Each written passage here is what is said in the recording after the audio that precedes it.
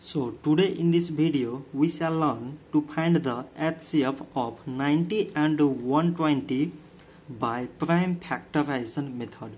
So first of all we find out the prime factors of 90. So it is 2 times 45 mean 90, 3 times 15 mean 45, 3 times 5 mean 15 and 5 times 1 mean 5. Like as the prime factors of 120 are, it is 2 times 60 mean 120, 2 times 30 mean 60, 2 times 15 mean 30, so 3 times 5 mean 15 and 5 times 1 mean 5.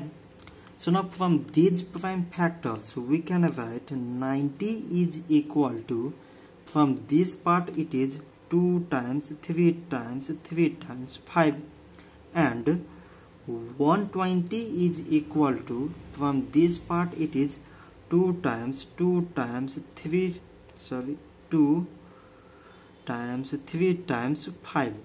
So now we select the common factors in this prime factor.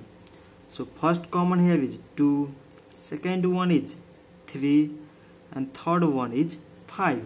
So its HCF is equal to the product of common factors, and common factors here are 2, 3 and 5. So 2 times 3 means 6 and 6 times 5 means 30. So 30 is the HCF of 90 and 120. So this much for today and thanks for watching.